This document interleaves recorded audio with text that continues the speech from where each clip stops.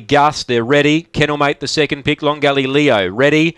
Racing, Long Gully Gus flew out and led the way clearly. Long Gully Leo went to second, so the Kennelmates are 1-2 here, and Leo's chasing Gus. They're 6 lengths clear of Beat a Bomber. Winding up was Fully Fried, the inside Vintage Bling. Then came behind those was Spring Lisa, well back Crinkle Cut. Last is Ruby Chiaro, but getting away again, Long Gully Gus beat off the challenge of Leo, and Long Gully Gus defeats Long Gully Leo.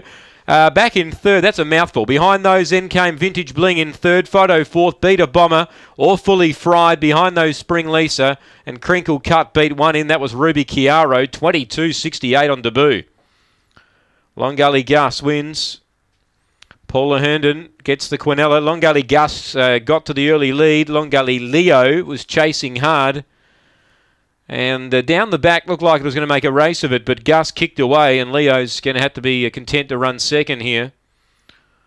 So it's 4 from 6. 1 does get third, Vintage Bling. 7 runs fourth, Beat a Bomber. 4-6-1-7. 4-6-1-7. Paula Herndon, she held the key to the race.